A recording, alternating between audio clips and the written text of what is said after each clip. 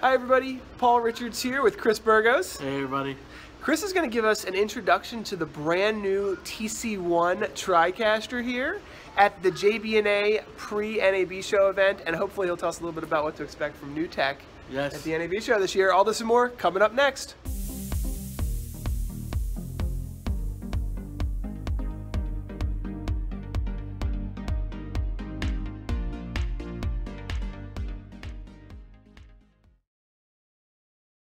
Hey Paul, I'm here to showcase the new brand new TC1.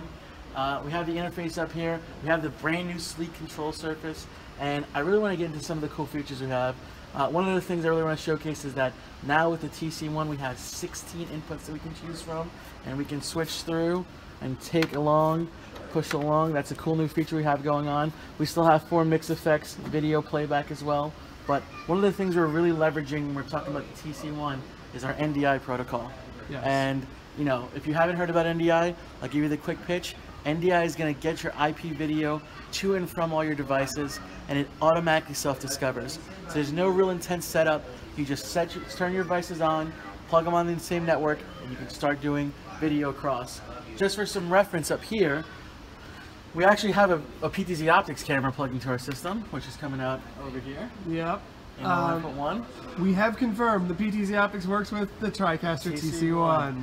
And we also, so now we have a bevy more of sources coming up here. So literally every other input coming into my system is coming in from an IP source. So I'm switching across here on the program, and all these pieces, we got a little bit of Rocket League footage here, that's coming in on the TC1. We have some green screen footage. We actually have some footage playing off my laptop right now. We have a built-in Skype channel now. If you guys are familiar with Skype TX, NewTek does a lot of work with Skype TX. We make this product called the Talk Show. We integrated 2 channels of the Skype TX Talk Show into the TC1. So people who are looking for that all-inclusive production device, the TC1 is starting. If we come down a little bit here, we can start to see the rack a bit. And right here is the TC1. We see some of the input modules as well. All we're looking at is the TC1 to start, and if you need to expand your old school SDI workflows, hey, we have input modules as well. So is that what those are, those VMC1s? Those are input modules? Yeah, so those are input modules, and they will basically convert your existing HD-SDI connections into IP connections, or NDI connections in this case. Wow. So each input module of these kind will give you 4, but we'll have a new NC1 that we'll be showcasing on the floor, and that guy will give you 8, either in or out. Wow. So it's an in or output module. And I see you've got the new Wowza media system device as well. So if we come back up here, we can actually showcase the Media DS.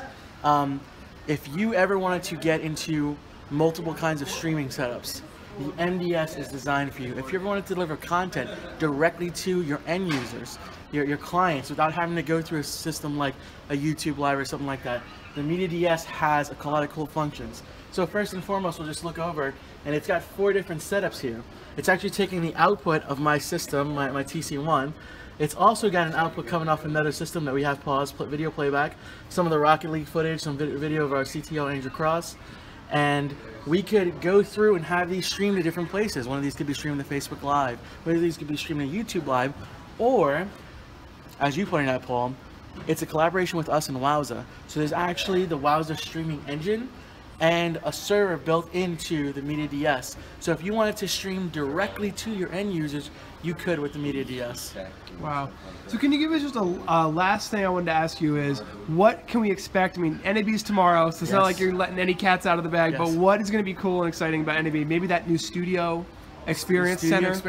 If you guys have a chance and you haven't seen NDI in the wild, you can come visit our booth, and we'll give you guys a bunch of different demos and all the different types of production, sports and broadcast.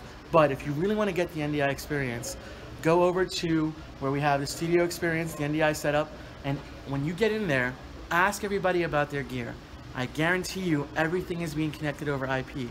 So every single one of these manufacturers, not NewTek first party, these guys are third party guys making their own stuff, is interconnected, and is just a massive amount of ease and just great usage for NDI, and you guys can see it firsthand in a lot of different applications. So I recommend you go see that booth, come see us on the floor, and go see the PTZOptics guys as well. Thank you so much, Chris. This is going to be such a fun show, and thanks a lot. Appreciate it. Thanks for coming out, man. See you soon. Don't forget to like and subscribe. NewTek, Inc., and PTZOptics. Bye-bye. Click to watch another exciting PTZOptics video, and don't forget to subscribe. Tune in Fridays at 11 a.m. Pacific, 2 p.m. Eastern to join our live show with new industry experts interviewed every week.